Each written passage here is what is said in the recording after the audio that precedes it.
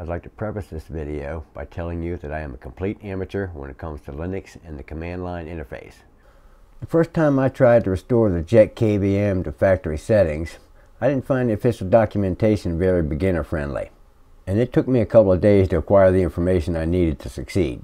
First, we're going to go to the official JetKVM.com. We're going to go up here and click on the documentation link. We're going to scroll down on the left to Factory Reset. It says that we want to enter DFU mode before we start, but let's gather the tools while we're here. Alright, that's a website. Alright, this here is a link. We'll grab the image while we're here. Oh, there we go. We want to put this in our downloads folder. Now let's click on the link for the tool. Okay, Linux environment. We want to go running in a Mac OS environment. Alright, it says we have to download and extract the tool. Okay. We'll put that in our downloads folder too. Okay, download and extract upgrade tool. On a Mac, double-clicking the downloaded file will extract it for us. Okay, we'll get this out of here just so it's not so confusing. I can get it back if I need it. There are 4 files in here. Alright, sudo ditto. This command looks like it's a command to unzip the tool. This might do something different than what we just did, so I'm going to follow the instructions.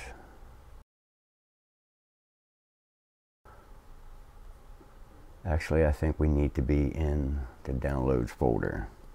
Ooh, and I deleted it. Let's go back and put that back.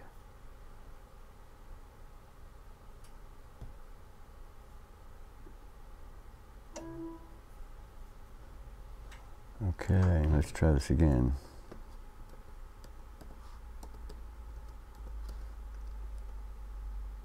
Okay, we're in the downloads. Let's copy.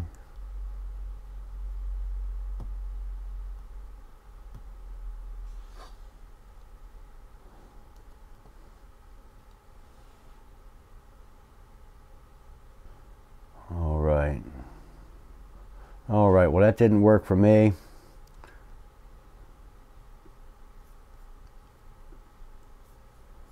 But the file is extracted. This says run this to flash the tool. And if we go back to the JetKVM, it says to do this. And now that we have 2 sets of instructions, here's where I hope to save other newcomers a lot of headache and runarounds. Alright, this one says you can point the tool to where the file lives. I tried that and it didn't work for me. What I had to do was move the tool into the folder. Okay. Now we have these commands. We have to be back into here. I think we have to be in the folder. Oh, here it says, run the program to flash the firmware. Please modify the path according to the image. Yeah, well, I tried that and it didn't work. So I put the image into the folder. Alright, so we'll copy this.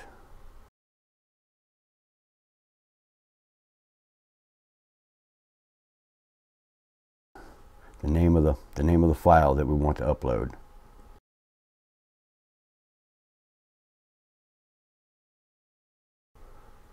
Okay, so this failed.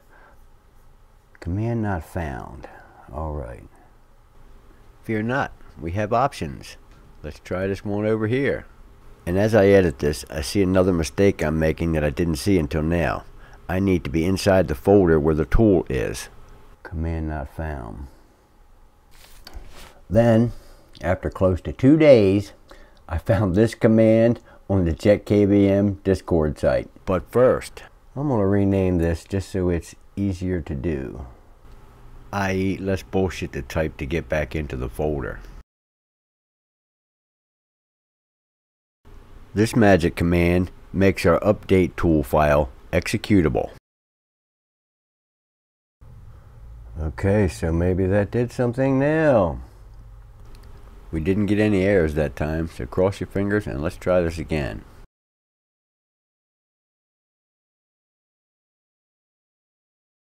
Apple could not verify the update tool. Okay, you might run into this thing and you have to go to the settings, find privacy, and go down here. Upgrade tool was blocked to protect your Mac. Allow anyway. Alright, let's try that again.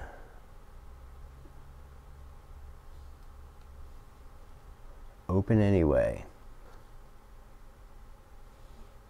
Oh, we forgot to put it in DFU mode. And how to get this into DFU mode, you have to find this little hole, and like this thing ain't lined up that great, and sometimes you don't hit it. But push it down. I felt it click. 1001, 1002, 1003. Alright, and it's dark. So that should be DFU mode. Now I'm going to change directory back into where the tool lives. Okay. Now we're going to try this again. I'm going to paste in the command. Now we're going to run this tool. Segmentation fault. I learned that a segmentation fault has to do with bad memory access. I tried a few things, but then eventually I just tried the command again. Let's see what happens.